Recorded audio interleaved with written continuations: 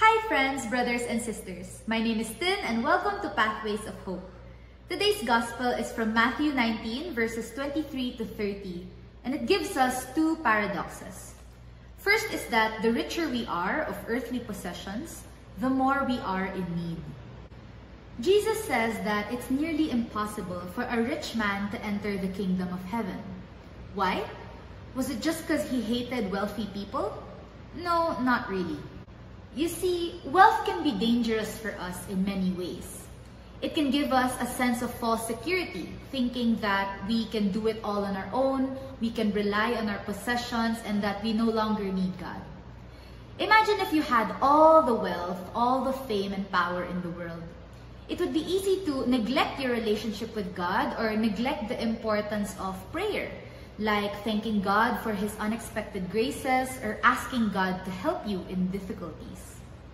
It's dangerous because wealth can make us think that money can buy the peace, happiness, and security that our heart searches for. Wealth can make us neglect our relationship with God, therefore making us more in need of Him. Maybe it's good to ask ourselves, what are the riches or possessions that I currently have? And do these help me or hinder me from deepening my relationship with God? Wealth can also lead us to selfishness. Imagine closed fists. When we possess many things, this is our likely response, to keep everything for ourselves. And it makes us reluctant to share with others the blessings that we have, which leads us to the second paradox. The more we grasp and keep things for ourselves, the more we lose them. But the more we give away, the more we gain. Jesus says in verse 29, "And everyone who has left houses or brothers or sisters or father or mother or children or lands for my name's sake will receive 100-fold and inherit eternal life." Sometimes wealth makes us think that we live in scarcity, that we need to keep things for ourselves because there's not enough for everybody.